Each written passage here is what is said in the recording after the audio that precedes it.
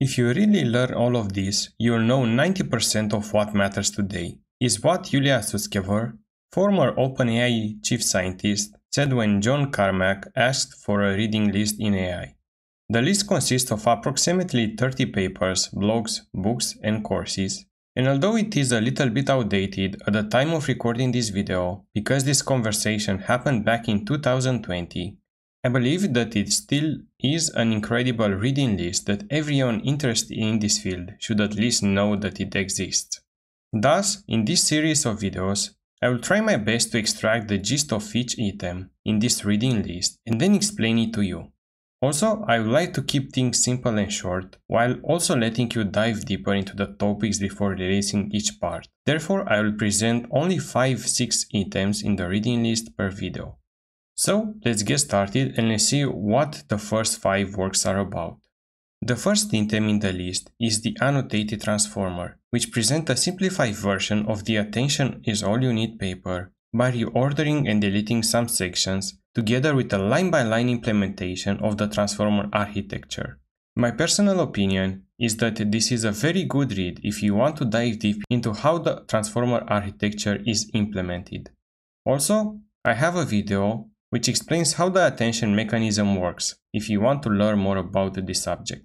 Now, moving on to the second item in the list, which is a blog post by Scott Aronson that talks about the so-called first law of complexodynamics, which states that, in contrast to the second law of thermodynamics, which says that the entropy of an isolated system always increases in time, the complexity first increases and then decreases, and he illustrates this using a cup of coffee, which, when the milk and coffee are separated, it has a low entropy and complexity.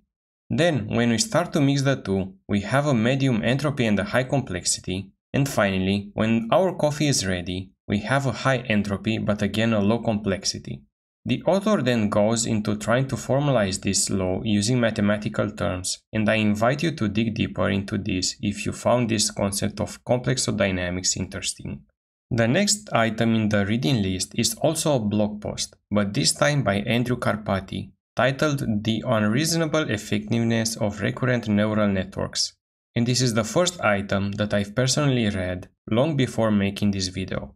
In this blog, Andrew talks about how he is mesmerized by recurrent neural networks, which is a type of neural network designed to handle sequential data. And he digs deep into their inner workings, discussing the importance of memory backpropagation and how you can try to understand what neurons try to do when they process the input text.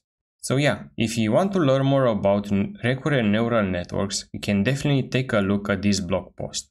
The next item is again a blog post which is a step-by-step walkthrough long short-term memory networks, which is a type of neural network that tries to solve the vanishing gradient problem in recurrent neural networks. That's yet another blog that I've read long before making this video, and I remember it was the one who made the LSTMs click for me. So yeah, definitely give it a go. Also, I have a video about LSTMs where I dive deeper into the mathematics of this model, so you can also check out this one.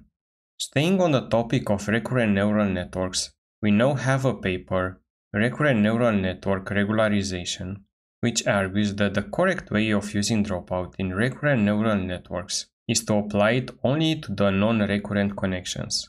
Why? Because we don't want to randomly erase information from the past from one timestamp to the next one. The paper is quite short and easy to read if you already understand how these types of neural networks work. So definitely give it a go if you want to dive into this topic. And that's basically it for the first part in the series. Please hit the like button if you enjoyed this video, and please let me know what you think about this new series in the comments below. Also, don't forget to subscribe if you want to stay up to date with the new parts I'm going to release. See you in the next one. Bye bye.